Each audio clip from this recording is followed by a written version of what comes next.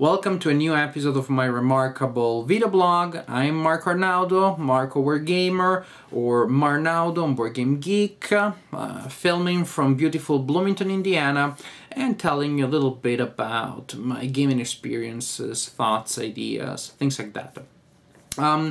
What happened since the last time that I filmed one of my video blogs?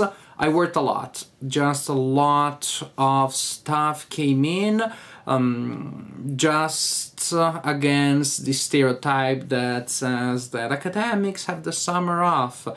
They don't. They have other stuff to do that they do not have time to do during the academic year. We do not teach. But trust me, we do have stuff to do, and that has cut down a little bit on my gaming time, at least on the gaming schedule that I had in mind. For example, I did not start my game of the Battle for Normandy yet. I really look forward to doing so, and I'm definitely going to start with that game later this week at some point. On the plus side, one of the reasons why I did not play some of the games that I had in mind of playing was that Phantom Leader Deluxe Edition came in unexpectedly. Beautiful, amazing game, and you know what a big fan of the Air Leader series I am. That had to take priority on anything else. And then by means of analogy and association, I also remembered of a DVG game that I had in my collections, on my shelves, a game that had been left behind from my Kickstarter campaign, Modern Naval Battles, and I gave that one a go too. Actually, presently, I'm playing Chancellorsville by Victory Point Games. I should have probably played that earlier this year, since this this battle is pretty much a prelude to Gettysburg, and well, it is the 150th anniversary of both this year. I just think it would have been nicer and more fun to play Chancellors first, and a game about Gettysburg later. I did play a game about Gettysburg in July. That was Columbia's Gettysburg, Columbia's Badges of Courage. Well, I guess I did it the other way around. I'm enjoying Chancellorsville in any case. There will be a detailed review coming out tomorrow, one of the next days. Actually, later in this video, you will also see the setup of the board, which I filmed, well, some time ago, before I started actually playing the game. Speaking of, what is the main topic for today's episode? It is a topic that I took from the comments that were left to my first video, where I was asking for suggestions about possible topics, and a topic that seemed to interest several viewers was behind the scenes. What happens behind the scenes of my videos, where the places where I film, stuff like that. So I guess that today we're going to have a little bit of a narcissistic episode in which I show you places that are dear to me for a variety of reasons, including the fact that I play games there and or film my reviews. And in case you're curious, I think this will show you a little bit more about my activities as a war gamer, as a general gamer, video reviewer, as a dad, a lot of stuff. So let me show you now some footage that I filmed in the last couple of days about places where I game and places where I film. This is the game room of the Game Preserve, the friendly local game store that I usually use to get my games when I can find them locally. They have events here, which is great. It is great that there's still a place where people can get together and, well, have little tournaments or simply hang out. I just love the idea that there are still brick and mortar places that not only do they sell stuff, but also have a social life going around them. This being said, I actually do not participate much into that social life simply because of my family obligations. I haven't been able to participate to many events, but in the past I have played games here. I definitely enjoy the space, and also I filmed some reviews in here. The light sometimes can be a little strange because of the neons and all that, but it's a quiet place. During the day you will not find many people around to bother you if you're filming, like I'm doing right now, or playing, or just, well, hanging out, browsing the games from the collection that you see there. So, nice place. Welcome to my office on the campus of Indiana University, Bloomington. I filmed several video reviews here, mainly times that the house wasn't available, or times in which I just wanted a change of background. I also play games here. Because students don't come to office hour nearly as often as they used to. Well, these days, if they have one quick thing to ask you, they just send you an email, but I still have to do office hours every week, so there are times in which nobody shows up, and then I just sit there and play my games. Let's have a look around. Well, this is the desk you may have seen in the past. Also, you may see some of my puzzles. Actually, I think this is most of them, yes. I keep most of my mechanical puzzles here these days. Puzzles and books.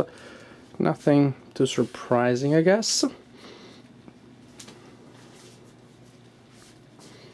More puzzles and more books, and I think that you have seen this section of the bookcase in some of my video reviews. More puzzles and more books. I am a very consistent person. But now look at this. Look at this. This is something I find cool. This is the drawer of my desk, which is perfect to play small games, especially victory point games. They fit well. And look, this must have been designed by a gamer. There are even areas where you can put the counters and you place your board game there. You play solitaire, then somebody knocks on the door, you close the door, and you take on a very professorial and serious face. I say, yes, please come in, because that's the way I talk when I'm acting as a professor. What is this? Where are we?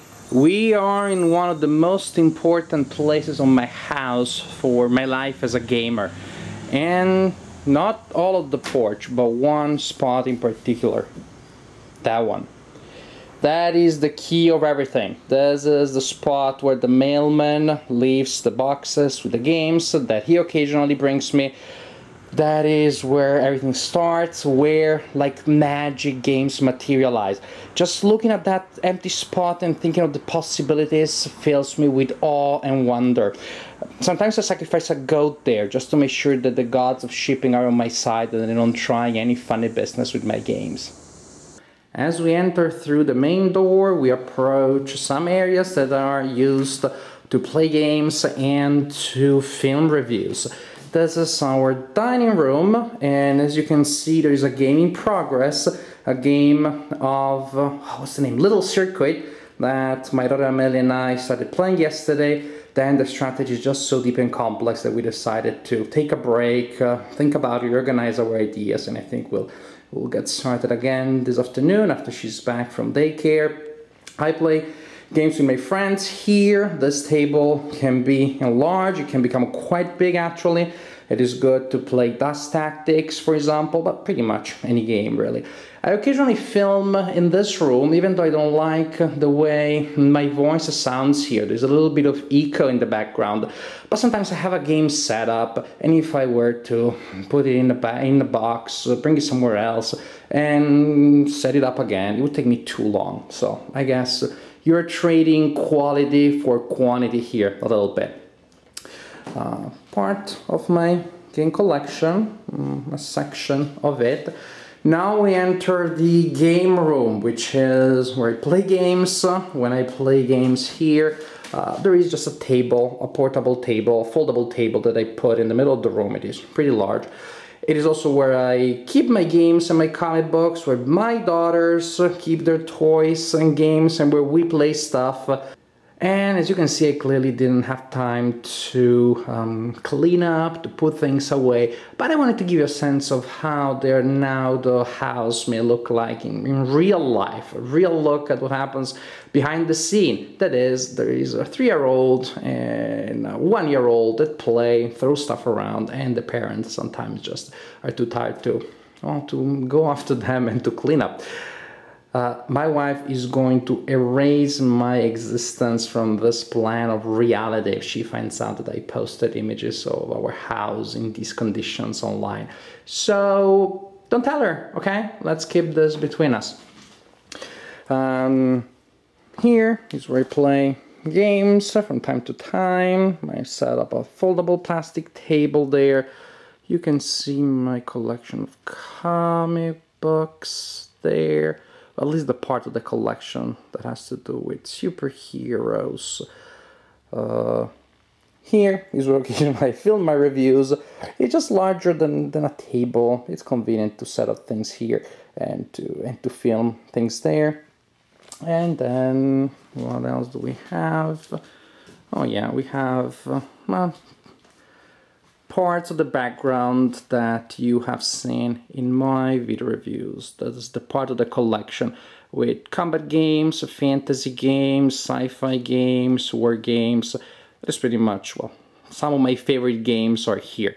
The Euro games are in the basement, or well, in the other room. Yes, it's unfair to say that they're in the basement. Some are in the section that I showed you earlier. Some are in the basement, and maybe there is some sort of subconscious meaning to that. And here you see my home office. You have seen parts of it in different videos. I'm going to show a little bit more things, more in detail. It is small office, but definitely I think I make good use of the space. There we have comic books, some miniature stuff, miniature rules, scenery, stuff like that. My desk. Oh my gosh. When I look at it, in reality, it doesn't look all that bad, but somehow when you film it or take a picture of it, you realize what a mess that is. But that's what it is. Here we have, oh, the map for the Battle for Normandy. I still haven't had the time to play it, not even to set it up, but before my next update, I will be able to give you more details about this game. Here, I don't even know if I can open this door because there's some mess in front of it. Well, trust me on faith, that box there, that suitcase there, and there's another suitcase here, contains most of my Dust Tactics materials, most of the miniatures I mean. One of them is for the Axis and one for the Allies. And then here we have a bookcase with pretty much the Italian stuff, Italian literature, which is what I use in my day job. And then more stuff, some gaming stuff starts emerging, magnetic boards, very old books. And here we have an area on the floor where I play games, in solitaire. Here, for example, I have Chancellorsville by Victory Point Games, just set up, ready to play it. I'll play it this weekend. I'm really curious about this game. I placed it on that piece of plexiglass, as you can see from that unfortunate reflection there. It's a large map, probably the largest map I've ever seen in a game by Victory Point Games, and it is pretty much made of 4 cardboard maps that, yes, you will probably need a piece of plexiglass to put on to keep them in place. But this is it. This is where everything happens. Oh, I'm being called. So, wife is calling. Okay, we'll talk to you later, viewers. So, I hope you enjoyed this little tour behind the scenes of my videos. Now, what's going to happen next in the near future? Well, first, in 2 weeks I'm going to GenCon, and I'm extremely excited about it, especially because it is my first time at GenCon, believe it or not. I believe it because I remember, I know I never went there. How did that happen?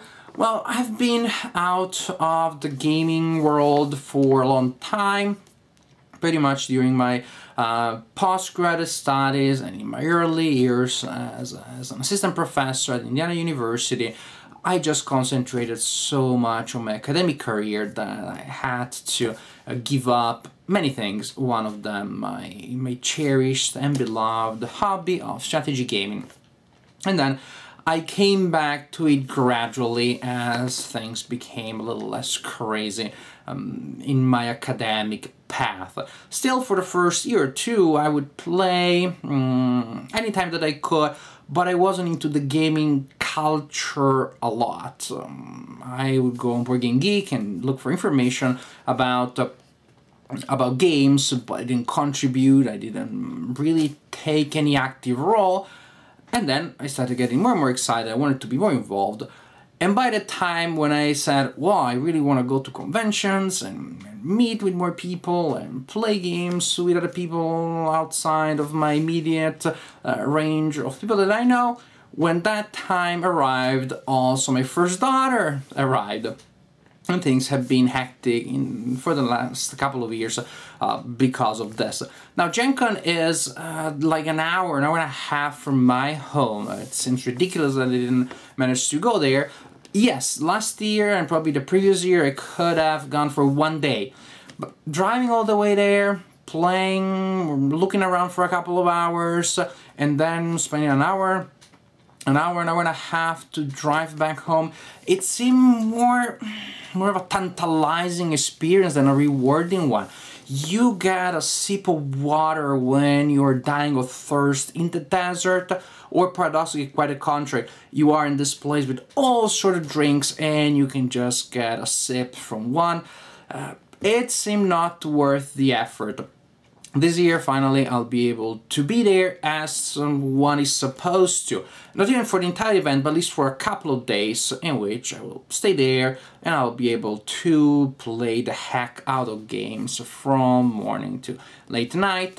I'm excited also because I'm going to meet with Lance and Joel for the first time in person, and we're gonna play games and I'm gonna win all of the games and they're gonna be very sad, but that's their own problem. Ha ha ha. Other than that, the next few weeks, what I really want to do is to finally get started with the battle for Normandy.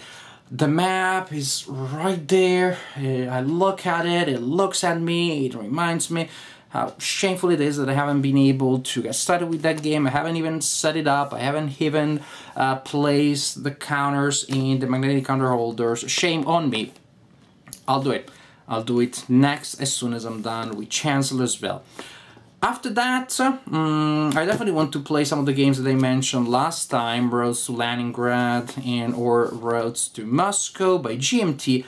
But, well, yeah, I also want to involve you in the decision process that I go through when I choose the next game to play. I want to give you some more control on the games that I play and review. So here I have 3 games by Worthington Games, and I simply don't know where to start from. They all look interesting and promising. I really hope that they will be good, because my last experience with a Worthington game was the Market Garden game, which was particularly disappointing. In any case, here I have Blood and Sand, Guns of Galicia, which is the sequel to Guns of August, which I played 2 years ago. I think that's then. And War and Peace, from what I've heard, Axis and Allies with Napoleon in it and Napoleon's enemies. Blood and Sand, Guns of Galicia, War and Peace.